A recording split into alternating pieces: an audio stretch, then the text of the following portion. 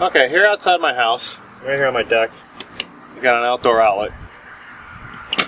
On the outlet on the left, this one's kind of intermittent.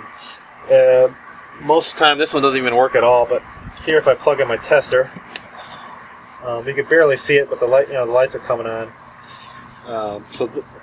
At this, for whatever reason today it's working on this side. Usually on the one on the right, it's usually the one that always works, but today it seems like they are working. Another issue too is if I go to try to hit the test, the GFI outlet's not working. So that could be a huge safety issue. I already went ahead. I think in my case I went to Home Depot, but any big hardware store will have something like this. So, before you can change these things out, you obviously need to throw the breaker. So we're going to go ahead and we're going to go do that. Now, usually in a basement or some kind of closet somewhere, you're going to have some kind of electrical panel. So you open it up, a whole slew of different circuit breakers, and if you're lucky, they'll be actually labeled. Here, when I first moved into this house, here's how everything was labeled. Everything written in pencil, but the labels half fallen apart and half, most of the stuff's all scratched out. So most I can see is I see bed, light, something, or the rest of stuff, kit for obviously kitchen, but the rest of it's all gone. I have tried to relabel it, so I've been, as needed, I've gone through and labeled what some of the stuff out of this, but I haven't gotten around to all of it. And in this case, for that particular outlet on the deck, I have no idea which outlet it is.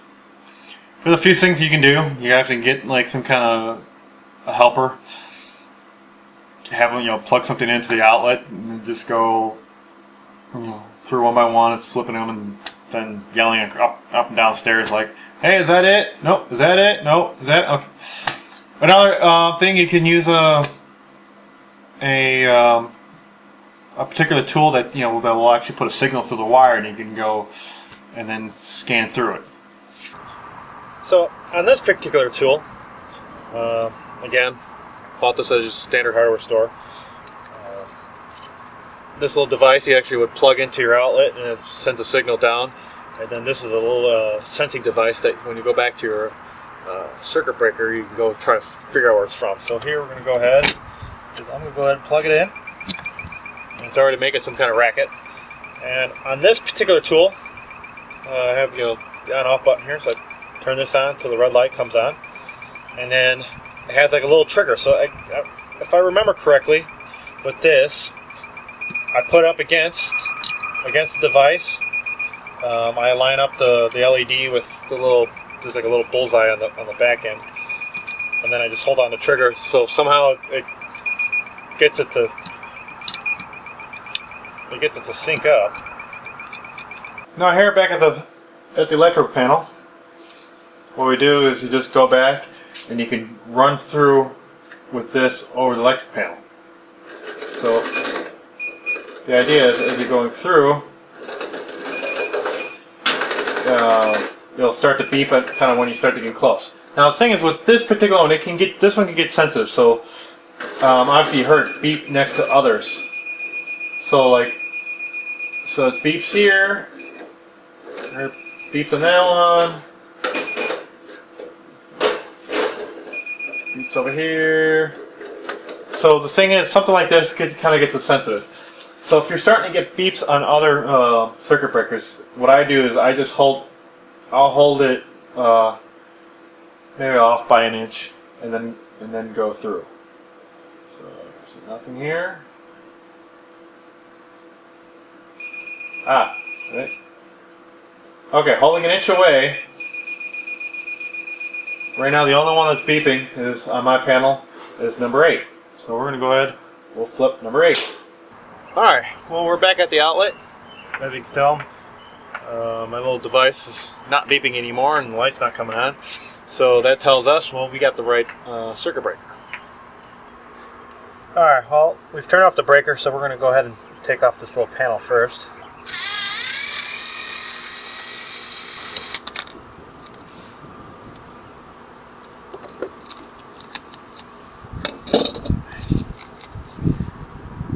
And then next we take off these other screws here.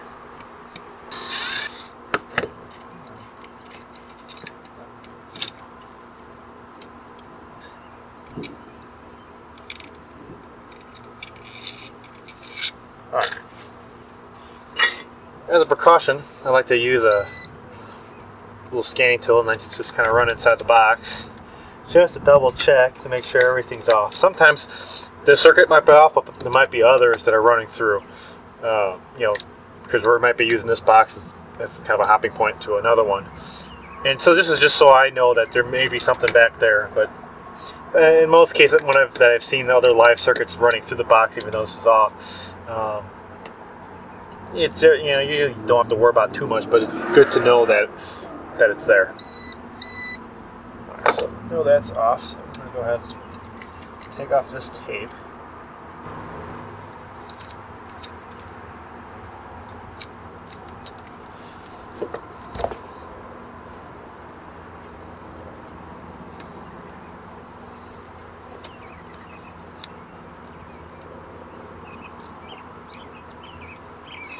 So go ahead, screw this.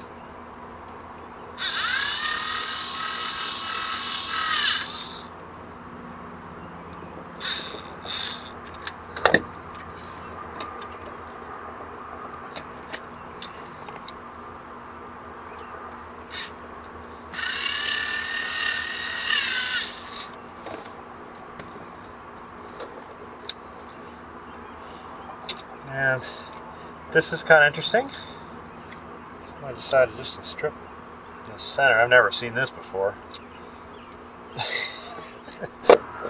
So what we're going to do is I'm going to go ahead, I'm going to chop this, and then I'm going to get another piece of wire, and then I'm just going to splice it on, because this is silly. So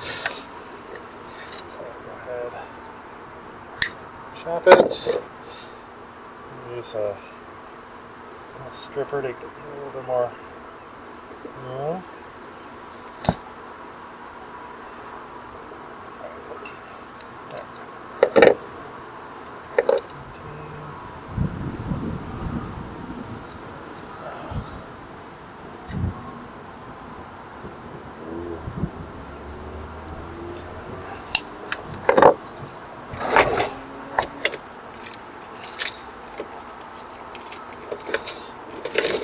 So I'm going to go ahead and cut a little bit of new wire.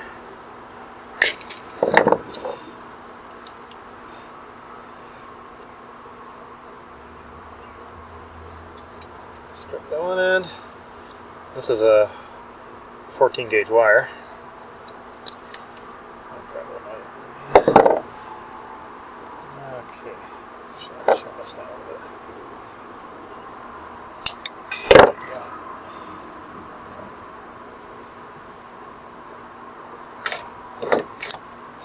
Pliers.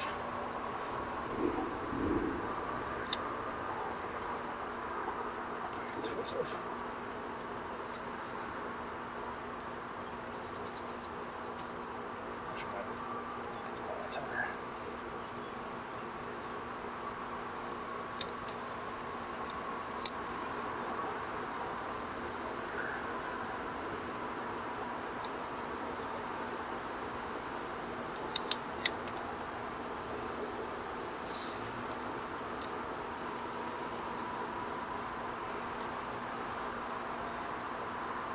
Usually 2 hours is pretty easy. Sometimes three can be a little bit of a challenge.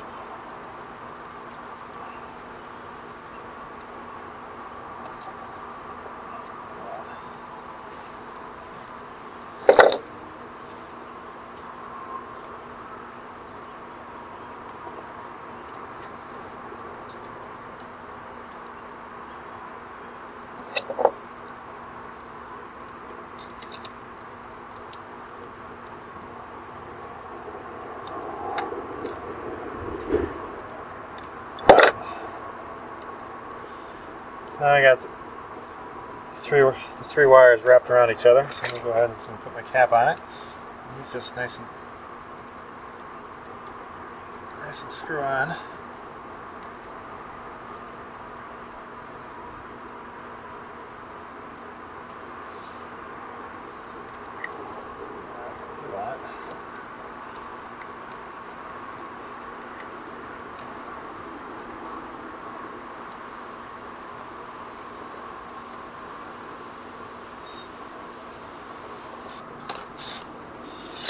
Now, unbox a new one.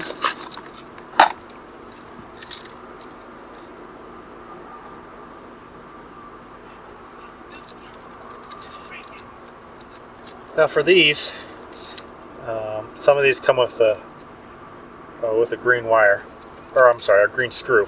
This is for running grounding wire. The idea is you hook up a wire here, and then you hook it up to somewhere in the box, or sometimes you may have a green wire in here. This is generally if you're going to be putting stuff into a plastic box and you don't have anywhere to ground it, so you have to ground it here. This is already, since in here I'm already dealing with a metal box. The little ears here will allow it to ground to this and back to the conduit. And let's see what's going on. Okay, so here I'm already have a problem with trying to fit this in. So first thing I need to do is I need to break these little ears off, and they come a little, I don't want to say perforation, but they have a little groove in there, so you can just bend these off. Sometimes you don't have to. It depends on what your setup is.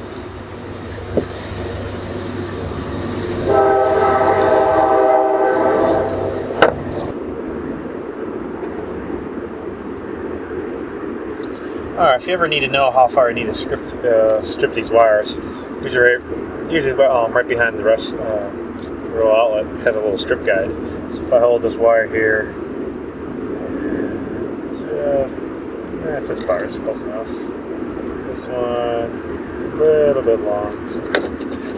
Just trim it down a little bit. Let's see.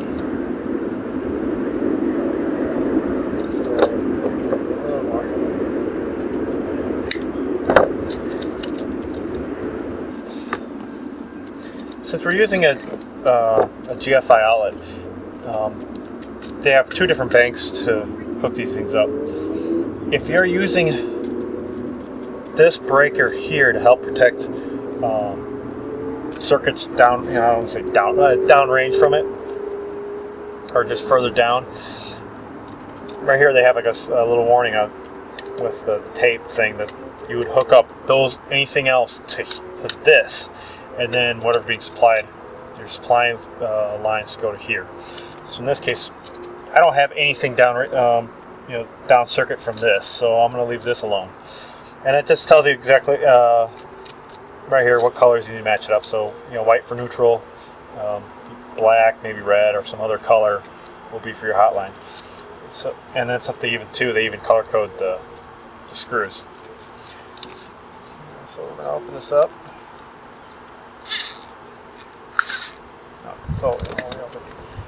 And so what's kind of nice is with these holes, some of the older ones don't have this. Just put your wire in here and clamp down. It doesn't need to be super tight, but do it to the other end.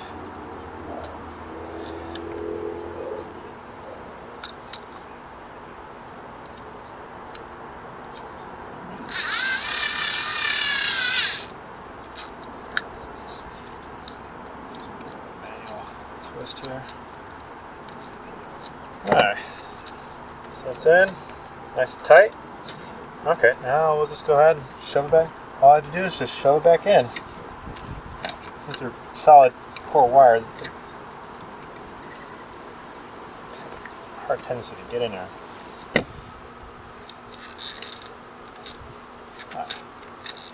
Alright, since our box is a little smaller, we'll go ahead and put these through the square holes here.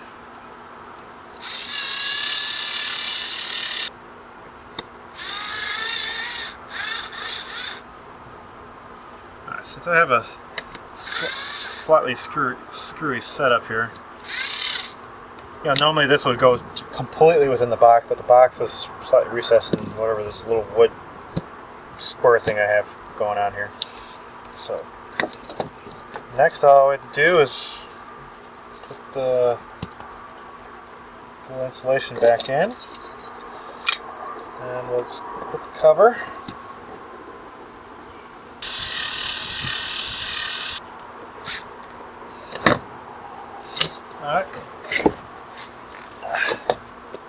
Alright, I went back in through the breaker, so we're going to go ahead and give this a quick test. And, okay, I'm going to first reset this. Alright, reset. Okay. You can kind of barely tell. So I got lights there, and they're showing that they're correctly wired. Go ahead, I'm going to hit the test button. Okay, my lights went out. A little reset button popped up, and it has a little red indicator just right under it. So that one worked. Again. Alright. That's it. That's how you switch out an electric outlet. Alright. Thanks for watching.